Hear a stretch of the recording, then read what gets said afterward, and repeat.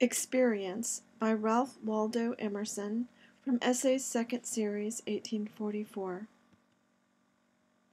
The lords of life, I saw them pass in their own guise, like and unlike, portly and grim, use and surprise, surface and dream, succession swift and spectral wrong, temperament without a tongue, and the inventor of the game, omnipresent without name.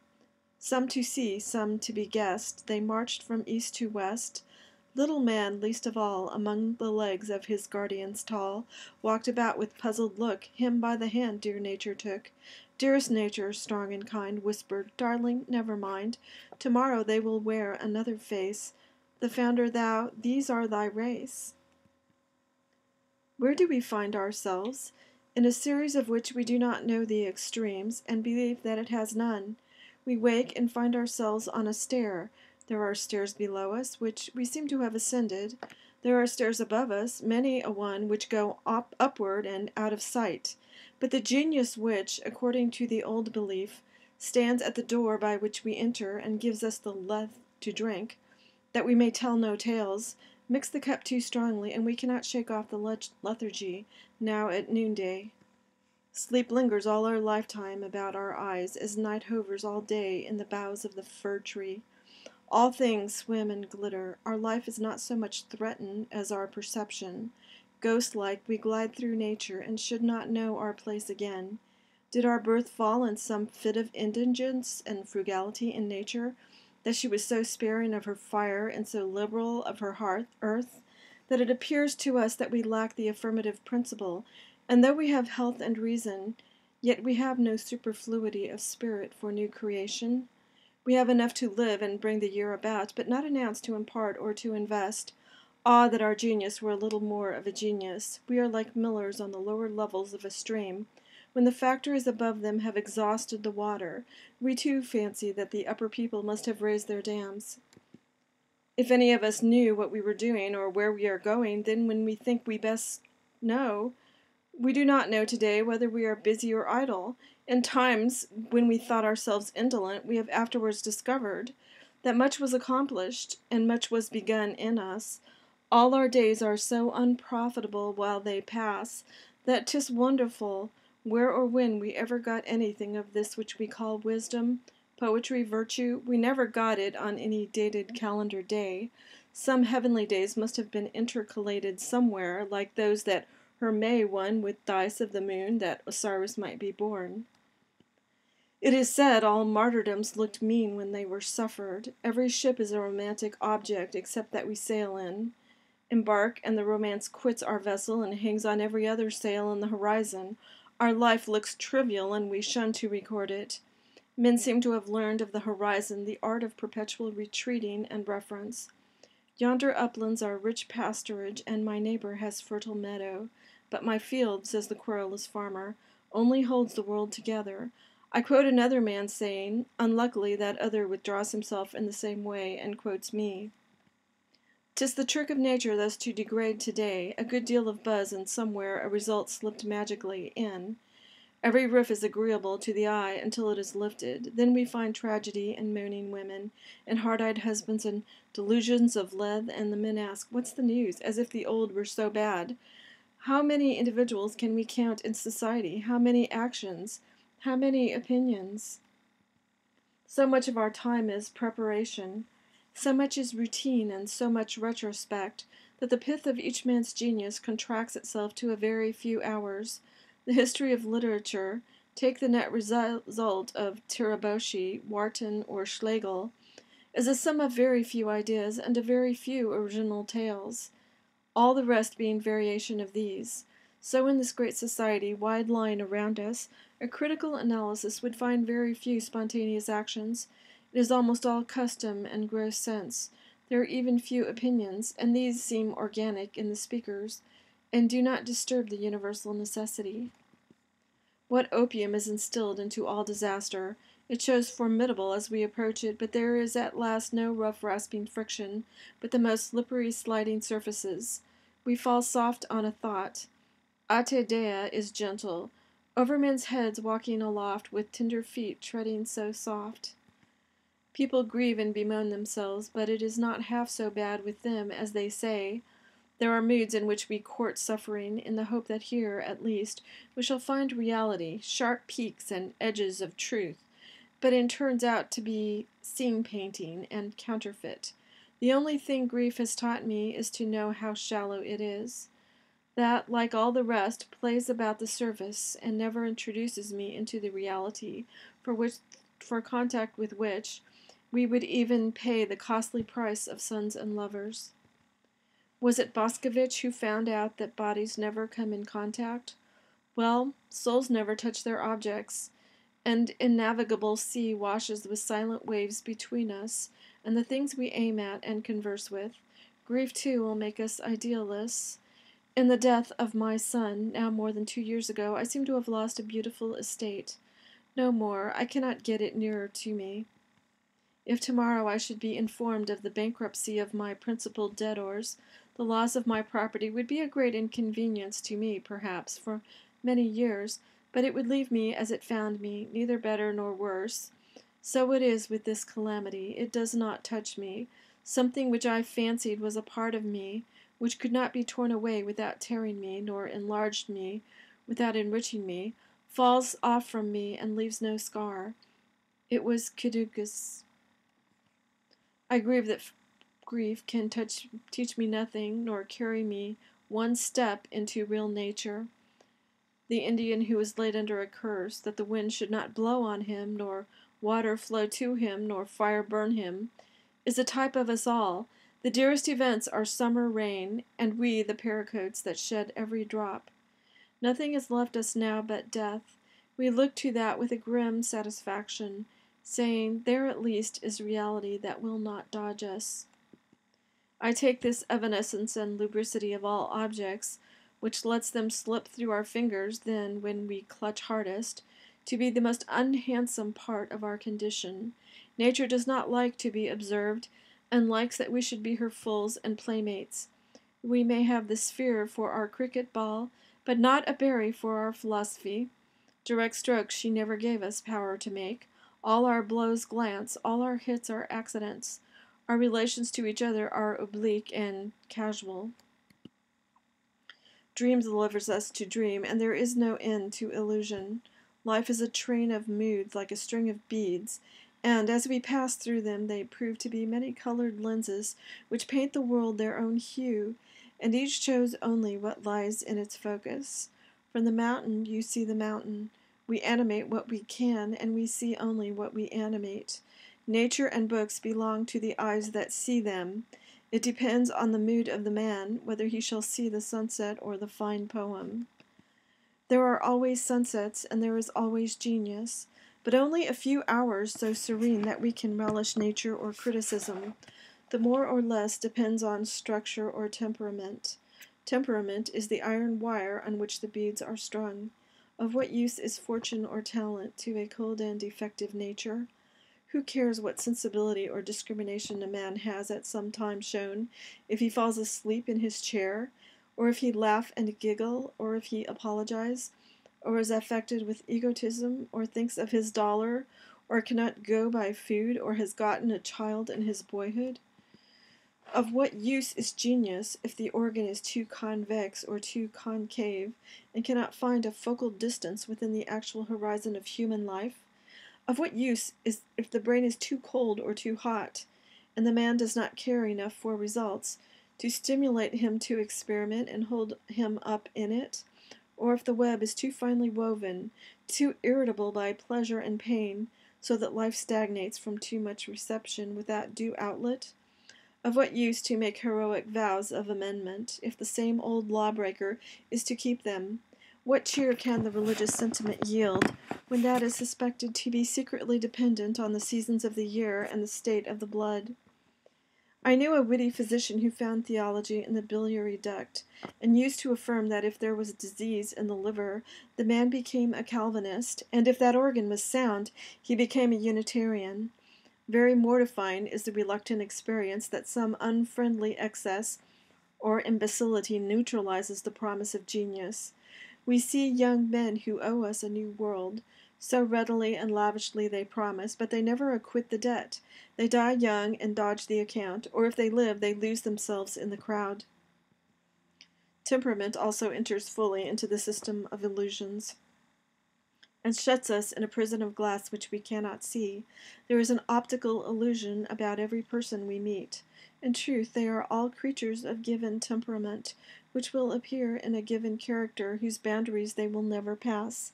But we look at them, they seem alive, and we presume there is impulse in them. In the moment it seems impulse.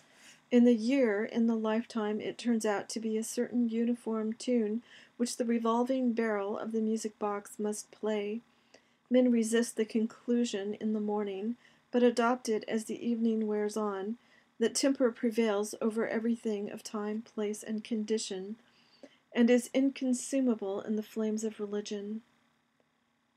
Some modifications the moral sentiment avails to impose, but the individual texture holds its dominion, if not to bias the moral judgments, yet to fix the measure of activity and of enjoyment.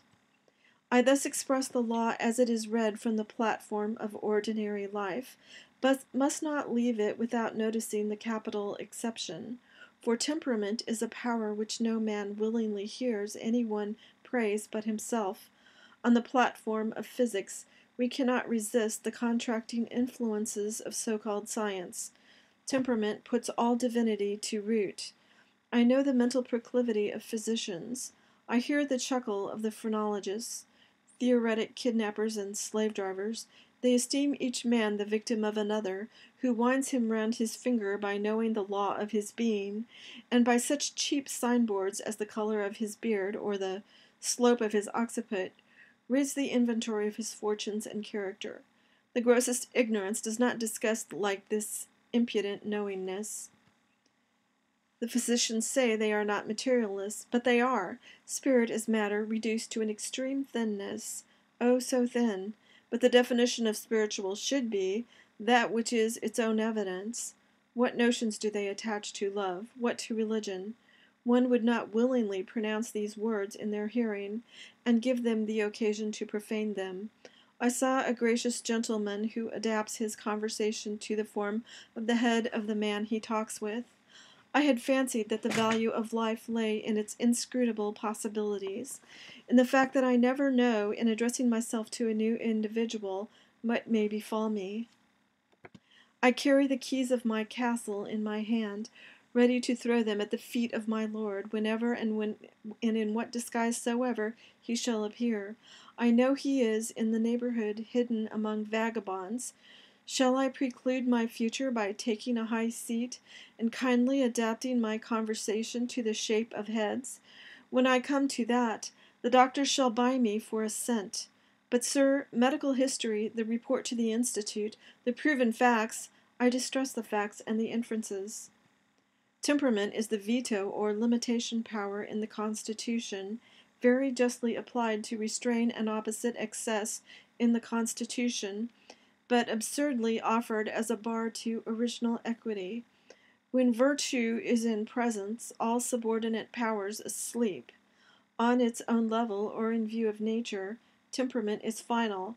I see not, if one be once caught in this trap of so-called sciences, any escape for the man from the links of the chain of physical necessity. Given such an embryo, such a history must follow.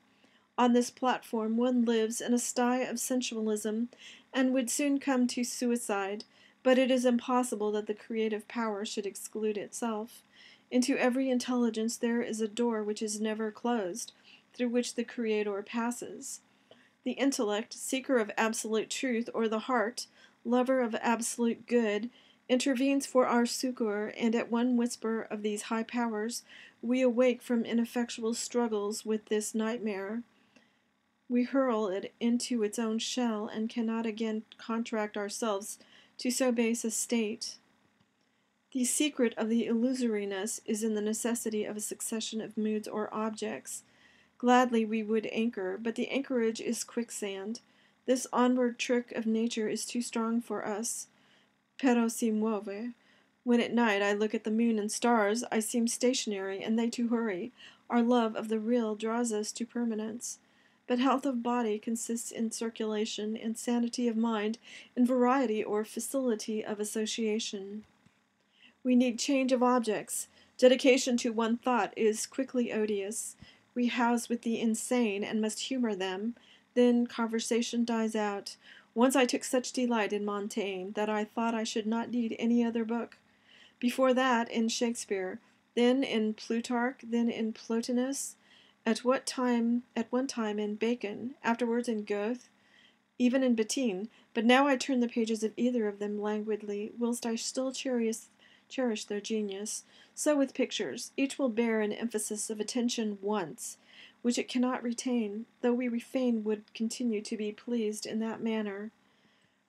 How strongly I have felt of pictures, that when you have seen one well, you must take your leave of it.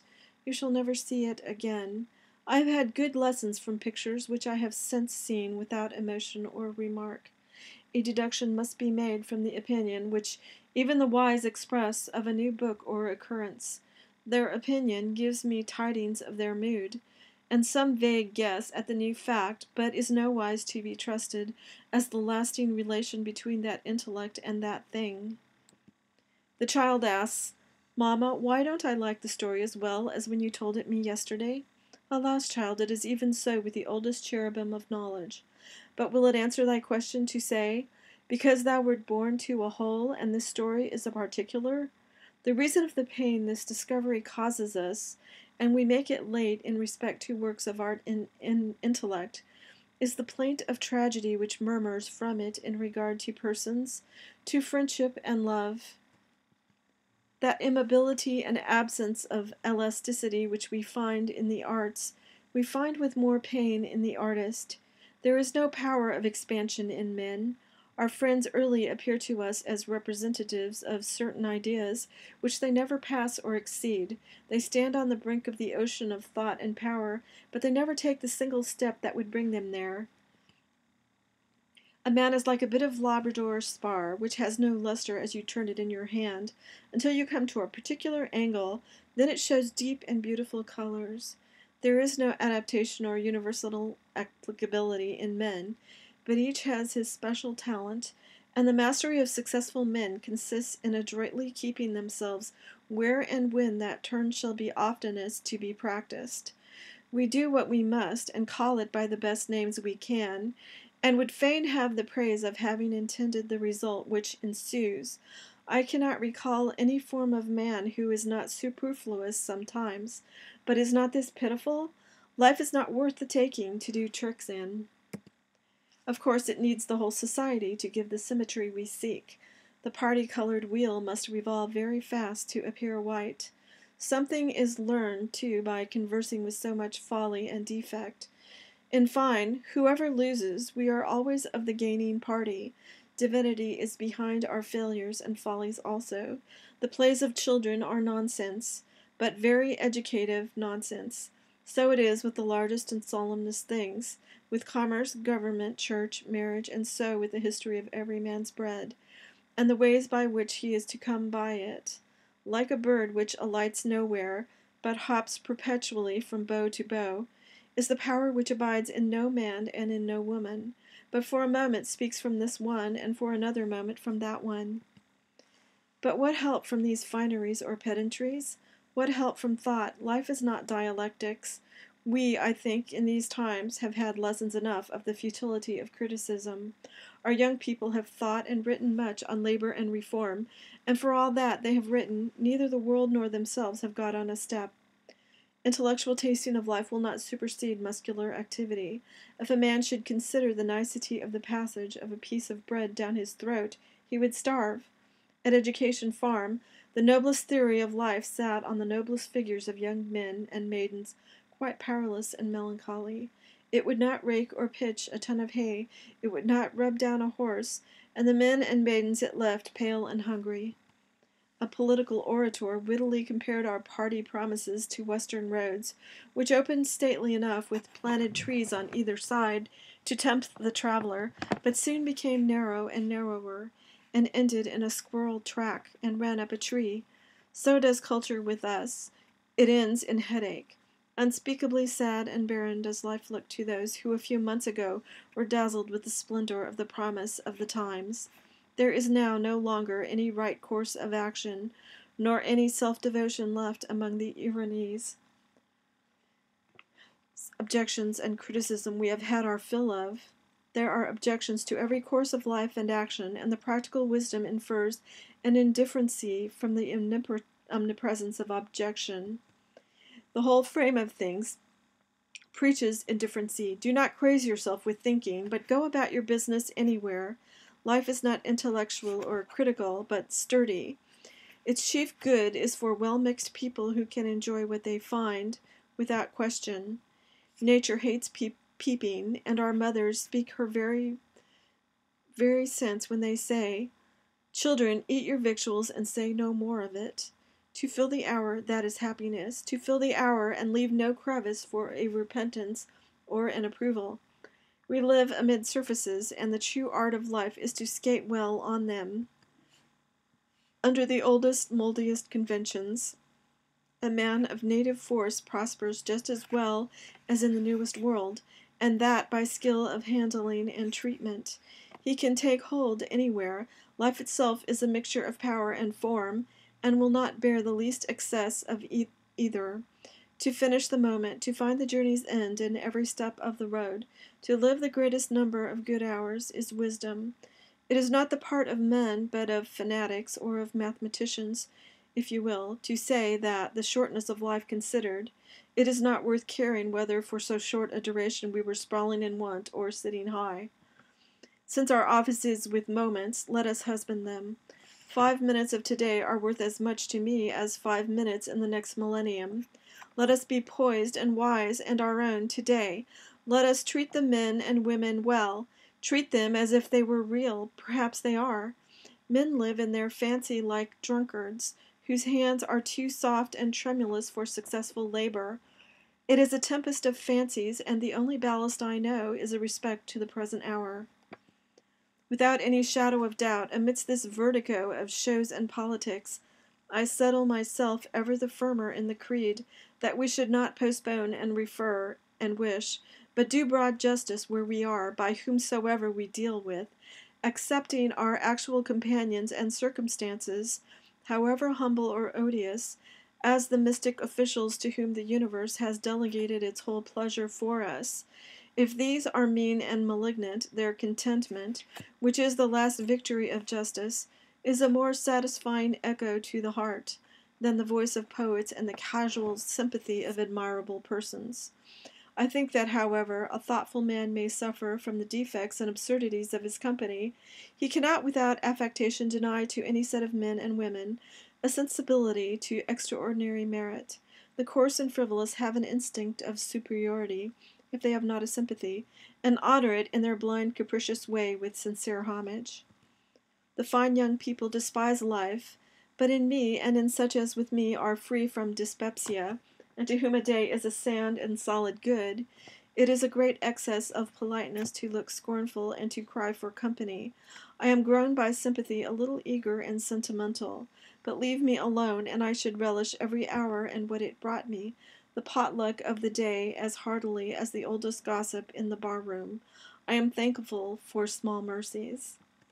I compared notes with one of my friends who expects everything of the universe, and is disappointed when anything is less than the best, and I found that I begin at the other extreme, expecting nothing, and am always full of thanks for moderate goods.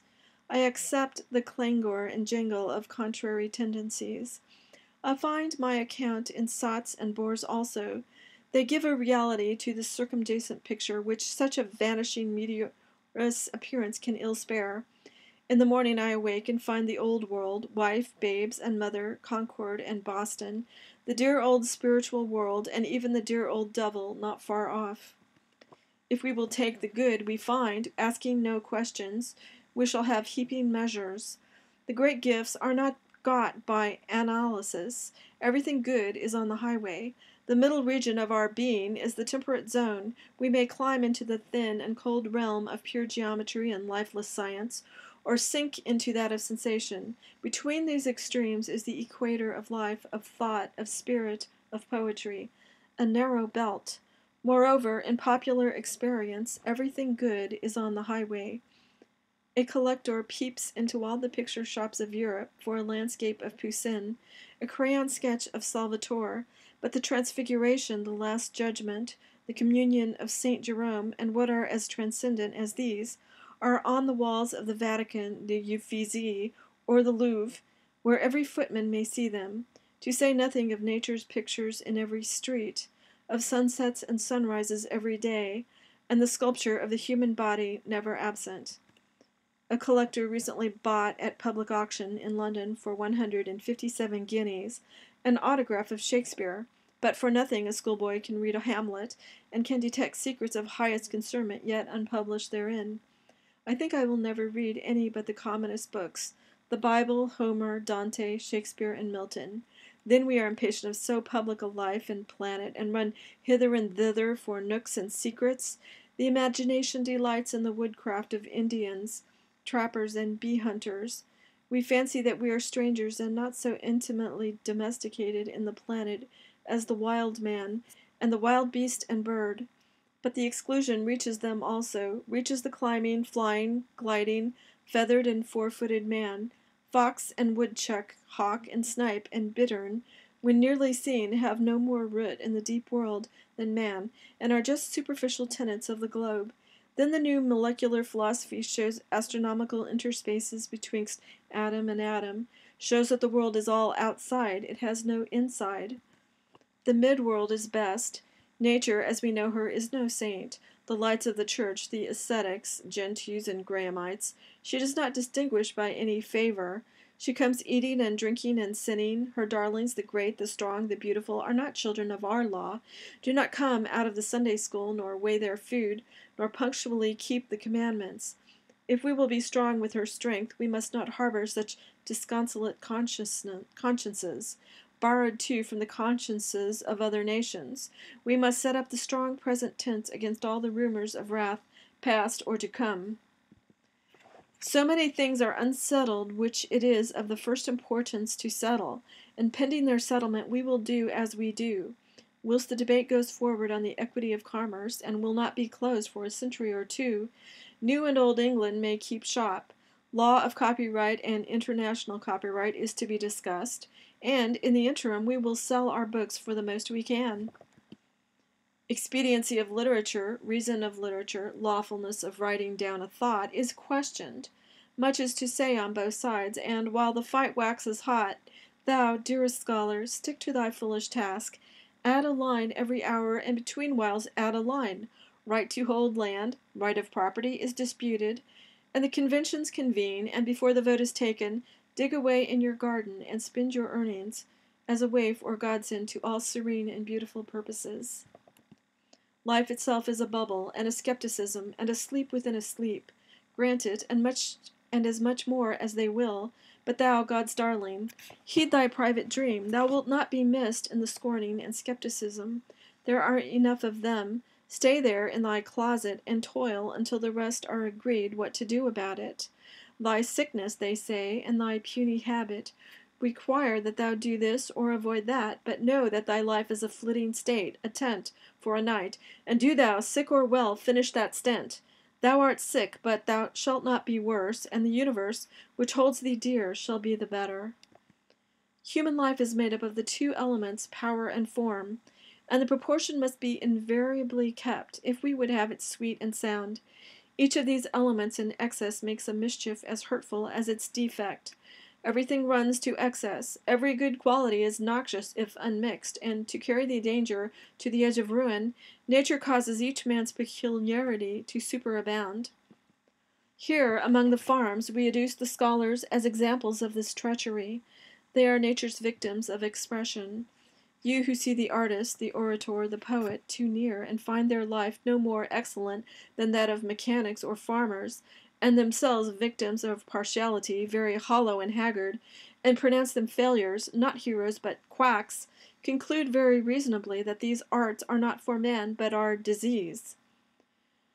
Yet nature will not bear you out. Irresistible nature made men such, and makes legions more of such every day. You love the boy reading in a book, gazing at a drawing or a cast. Yet what are these millions who read and behold but incipient writers and sculptors? Add a little more of that quality which now reads and sees, and they will seize the pen and chisel. And if one remembers how innocently he began to be an artist, he perceives that nature joined with his enemy. A man is a golden impossibility. The line he must walk is a hair's breadth. The wise through excess of wisdom is made a fool.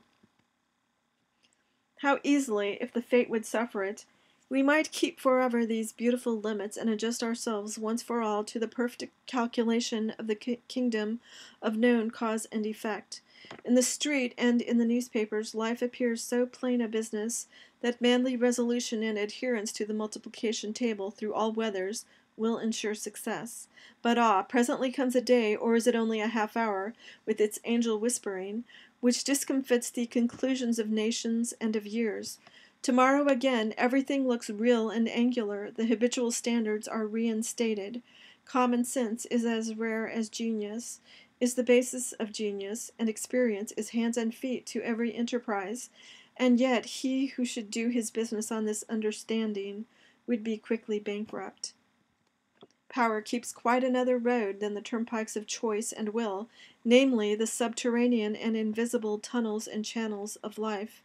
It is ridiculous that we are diplomatists and doctors and considerate people.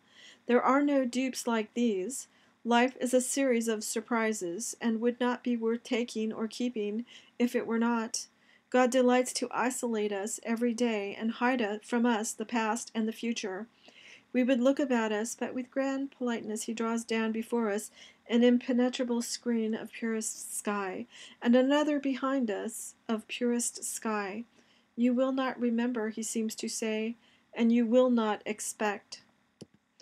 All good conversation, manners, and action come from a spontaneity which forgets usages and makes the moment great. Nature hates calculators. Her methods are saltatory and impulsive. Man lives by pulses. Our organic movements are such, and the chemical and ethereal agents are undulatory and alternate. And the mind goes antagonizing on, and never prospers but by fits. We thrive by casualties. Our chief experiences have been casual. The most attractive class of people are those who are powerful obliquely, and not by the direct stroke. Men of genius, but not yet accredited. One gets the cheer of their light without paying to great attacks. Theirs is the beauty of the bird or the morning light, and not of art. In the thought of genius there is always a surprise, and the moral sentiment is well called the newness, for it is never other, as new to the oldest intelligence as to the young child. The kingdom that cometh without observation. In like manner, for practical success, there must not be too much design. A man will not be observed in doing that which he can do best. There is a certain magic about his properest action, which stupefies your powers of observation, so that though it is done before you, you wist not of it. The art of life has a pudency, and will not be exposed. Every man is an impossibility until he is born, everything impossible until we see a success. The ardors of piety agree at last with the coldest skepticism, that nothing is of us or our works, that all is of God. Nature will not spare us the smallest leaf of laurel.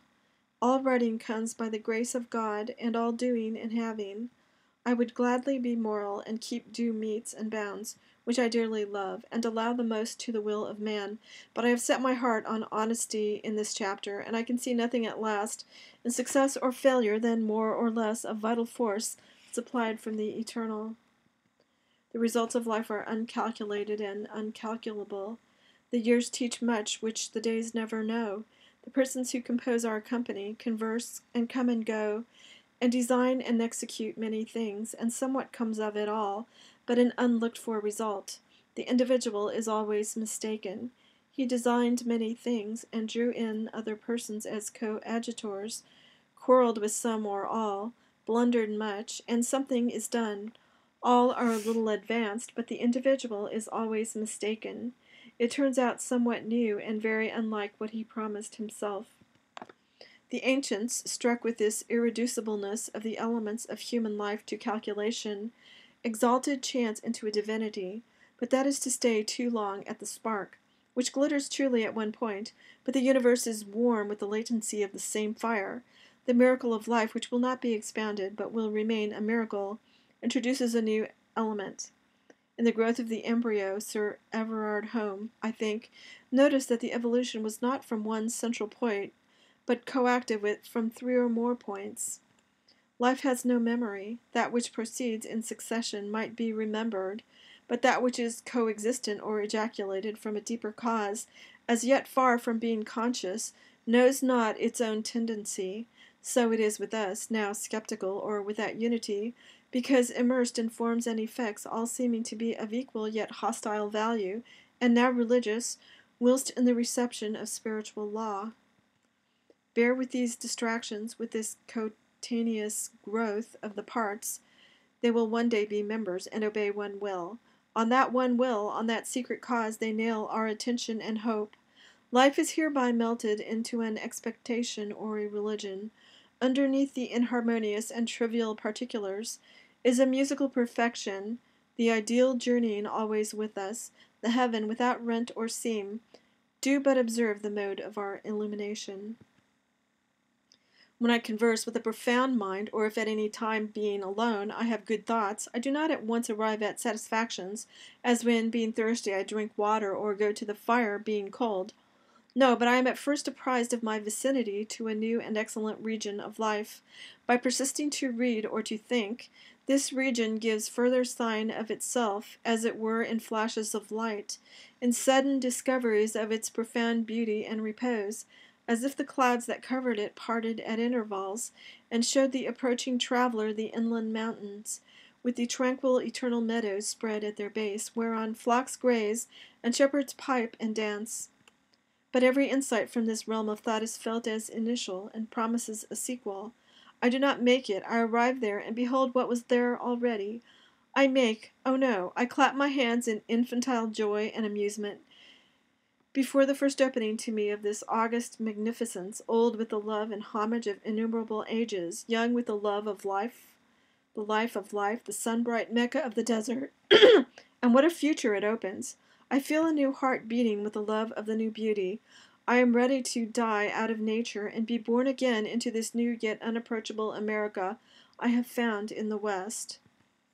Since neither now nor yesterday began these thoughts which have been ever, nor yet can, a man be found who their first entrance knew.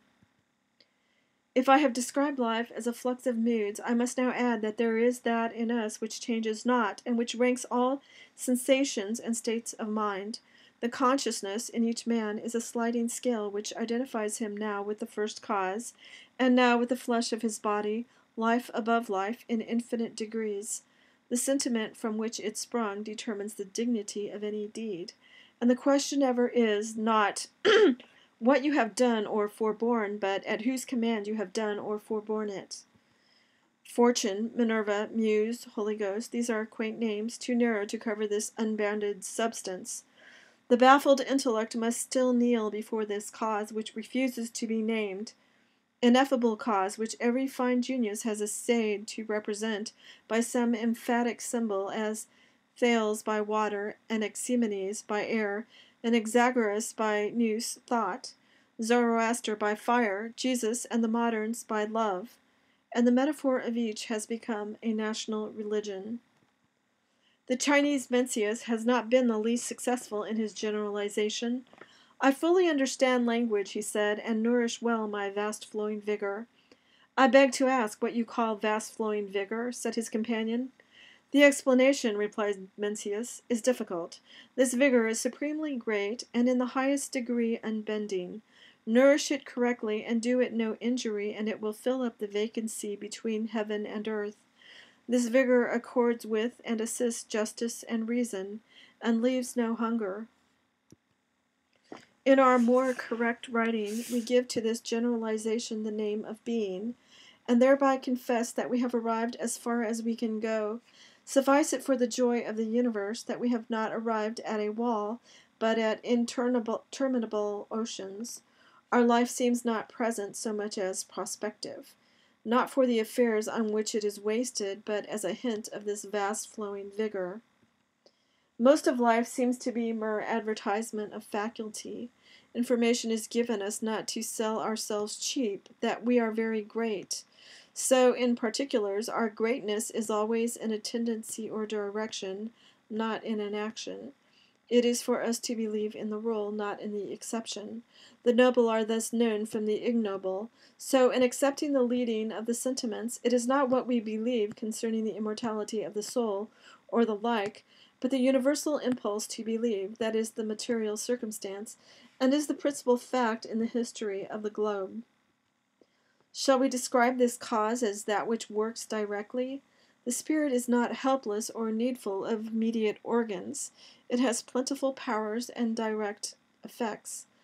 I am explained without explaining. I am felt without acting, and where I am not. Therefore, all just persons are satisfied with their own praise. They refuse to explain themselves, and are content that new actions should do them that office. They believe that we communicate without speech and above speech, and that no right action of ours is quite unaffecting to our friends at whatever distance, for the influence of actions is not to be measured by miles. Why should I fret myself because a circumstance has occurred which hinders my presence where I was expected? If I am not at the meeting, my presence where I am should be as useful to the commonwealth of friendship and wisdom as would be my presence in that place. I exert the same quality of power in all places. Thus journeys the mighty ideal before us. It never was known to fall into the rear. No man ever came to an experience which was satiating, but his good is tidings of a better. Onward and onward. In liberated moments we know that a new picture of life and duty is already possible. We know that a new picture of life and duty is already possible. The elements already exist in many minds around you of a doctrine of life which shall transcend any written record we have. The new statement will comprise the skepticisms as well as the face of society, and out of unbeliefs a creed shall be formed, for skepticisms are not gratuitous or lawless, but are limitations of the affirmative statement, and the new philosophy must take them in and make affirmations outside of them, just as much as it must include the oldest beliefs. It is very unhappy, but too late to be helped, the discovery we have made that we exist. That discovery is called the fall of man. Ever afterwards we suspect our instruments. We have learned that we do not see directly, but mediately, and that we have no means of correcting these colored and distorting lenses, which we are, or of computing the amount of their errors. Perhaps these subject lenses have a creative power. Perhaps there are no objects. Once we lived in what we saw. Now the rapaciousness of this new power, which threatens to absorb all things, engages us. Nature, art, persons, letters, religions, objects successfully tumble in, and God is but one of its ideas. Nature and literature are subjective phenomena. Every evil and every good thing is a shadow which we cast. The street is full of humiliations to the proud. As the fop contrived to dress his bailiffs in his livery, and make them wait on his guests at table, so the chagrins which the bad heart gives off as bubbles at once take form as ladies and gentlemen in the street, shopmen or barkeepers in hotels, and threaten or insult whatever is threatenable and insultable in us. 'Tis the same with our idolatries. People forget that it is the eye which makes the horizon, and the rounding mind's eye which makes this or that man a type or representative of humanity with the name of hero or saint. Jesus, the providential man, is a good man on whom many people are agreed that these optical laws shall take effect. By love on one part, and by forbearance to press objection on the other part, it is for a time settled that we will look at him in the center of the horizon, and ascribe to him the properties that will attach to any man so seen. But the longest love or aversion has a speedy term. The great and crescent self, rooted in absolute nature, supplants all relative existence, and ruins the kingdom of mortal friendship and love. Marriage, in what is called the spiritual world, is impossible because of the inequality between every subject and every object. The subject is the receiver of Godhead, and at every comparison must feel his being enhanced by that cryptic might. Though not in energy, yet by presence, this magazine of substance cannot be otherwise than felt, nor can any force of intellect attribute to the object the proper deity which sleeps or wakes forever in every subject. Never can love make consciousness and ascription equal in force. There will be the same gulf between every me and thee as between the original and the picture. The universe is the bride of the soul. All private sympathy is partial. Two human beings are like globes, which can touch only in a point, and whilst they remain in contact, all other points of each of the spheres are inert. Their turn must also come, and the longer a particular union lasts, the more energy of apostacy the parts, not in union, acquire. Life will be imaged, but cannot be divided nor doubled. Any invasion of its unity would be chaos. The soul is not twin-born, but the only begotten, and though revealing itself as child in time, child in appearance, is of a fatal and universal power, admitting no co-life. Every day, every act betrays the ill-concealed deity. We believe in ourselves as we do not believe in others. We permit all things to ourselves, and that which we call sin in others is experiment for us. It is an instance of our faith in ourselves that men never speak of crime as lightly as they think, or every man thinks a latitude safe for himself, which is nowise to be indulged to another. The act looks very differently on the inside and on the outside, in its quality and in its consequences. Murder in the murderer is no such ruinous thought as poets and romancers will have it. It does not unsettle him or fright him from his ordinary notice of trifles. It is an act quite easy to be contemplated, but in its sequel it turns out to be a horrible jangle and confounding of all relations. Especially the crimes that spring from love seem right and fair from the actor's point of view, but when acted are found destructive of society. No man at last believes that he can be lost, nor that the crime in him is as black as in the felon, because the intellect qualifies in our own case the moral judgments. For there is no crime to the intellect. That is antinomian or hypernomian, and judges law as well as fact. It is worse than a crime, it is a blunder, said Napoleon, speaking the language of the intellect. To it, the world is a problem in mathematics or the science of quantity, and it leaves out praise and blame and all weak emotions. All stealing is comparative. If you come to absolutes, pray who does not steal? Saints are sad because they behold sin, even when they speculate from the point of view of the conscience, and not of the intellect, a confusion of thought. Sin seen from the thought is a diminution or less. Seen from the conscience or will, it is pravity or bad. The intellect names its shade, absence of light, and no essence. The conscience must feel it as essence, essential evil. This it is not. It has an objective existence, but no subjective. Thus inevitably does the universe wear our color, and every object falls successively into the object its subject itself. The subject exists, the subject enlarges. All things sooner or later fall into place. As I am, so I see. Use what language we will, we can never say anything but what we are. Hermé, Cadmus, Columbus, Newton, Bonaparte are the mind's ministers. Instead of feeling a poverty when we encounter a great man, let us treat the newcomer like a traveling geologist, who passes through our estate and shows us good slate or limestone or anthracite in our brush pasture. The partial action of each strong mind in one direction is a telescope for the objects on which it is pointed, but every other part of knowledge is to be pushed to the same extravagance, ere the soul attains her due sphericity. Do you see that kitten chasing so prettily her own tail? If you could look with her eyes, you might see her surrounded with hundreds of figures, performing complex dramas, with tragic and comic issues, long conversations, many characters, many ups and downs of fate. And meantime it is only puss and her tail. How long before our masquerade will end its noise of tambourines, laughter, and shouting, and we shall find it was a solitary performance? A subject, and an object. It takes so much to make the galvanic circuit complete. But magnitude adds nothing. What imports it whether it is Kepler and the sphere, Columbus and America, a reader and his book, or puss with her tail? It is true that all the muses and love and religion hate these developments, and will find a way to punish the chemist who publishes in the parlor the secrets of the laboratory, and we cannot say too little of our constitutional necessity of seeing things under private aspects, or saturated with our humors, and yet is the God the native of these bleak rocks. That need makes in morals the capital virtue of self-trust.